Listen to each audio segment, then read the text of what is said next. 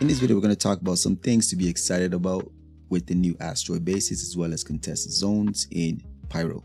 Let's talk. Before we get into this video, I'd like to let y'all know that I'm doing a giveaway for the Drake Cutter. In order to participate, all you have to do is be subscribed and leave a comment in any video between now and the end of September. Let's continue. Alright guys, so I'm super stoked with the latest Inside Star Citizen. We've gotten some more information as to what we can expect in Pyro in Star Citizen Alpha 4.0. One of the features that they spoke about is contested zones. So now these zones will be locations you'll find within the space stations. They did mention that there is 12 of them, and so these zones are going to be PvE as well as PvP zones, and they're very exciting. So now I'll take you back to when I did a play session during the Pyro playtest the one we had at the end of the year last year, and how intense a mission that we took, me and a few of my org mates took in one of these hangars, where you would get a mission to go eliminate some of the NPCs within that hangar. And these locations can also be infiltrated by other players. Anybody can just go into these hangars. So while we were fighting the NPCs, first and foremost, the NPCs were very dangerous. They were very aggressive, and it was just an exciting moment for us. But in the midst of doing that, another player showed up and we didn't know and started attacking us, and it was a super exciting moment for us. We had to track him down and take him up before he escaped. And so that is a snapshot of what the kind of gameplay we can expect in these contested zones. It's just that these are zones that everybody's going to know about and how to get there and what to expect there. Reason why we should go there and continue to go there are rewards. So they mentioned that we're going to there are going to be rewards that are going to be worthwhile. So the question is, are they really worthwhile?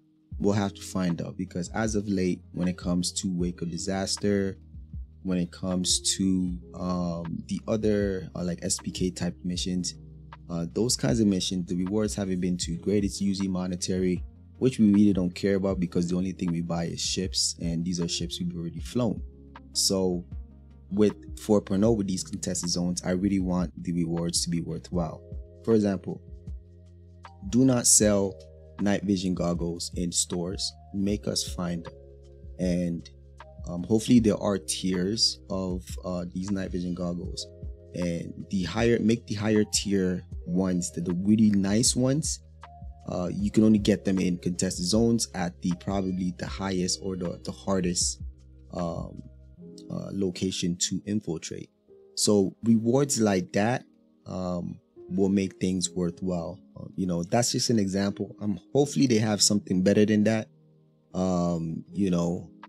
Hopefully maybe like little key cards, right? For example, a key card that will give you access to a unique skin or paint you can put on your ship, and you need that physical key card in your inventory, and you need to escape that contested zone with it. In order to successfully have it, you take it to a store and you can apply it to your ship, and nobody else, and it's a skin that it's unique in the game. You can't get it in store.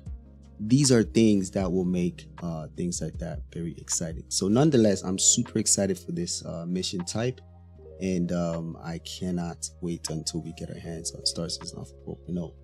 The next thing that they spoke about was asteroid bases, right? So reason why I'm excited about this are these are also procedurally generated locations where we can go, where there are places, these places where we can also investigate and probably have to clear out NPCs, infestations, and things like that, and get rewards that are worthwhile. So the only way these things can be worthwhile is for CIG to add actual unique rewards.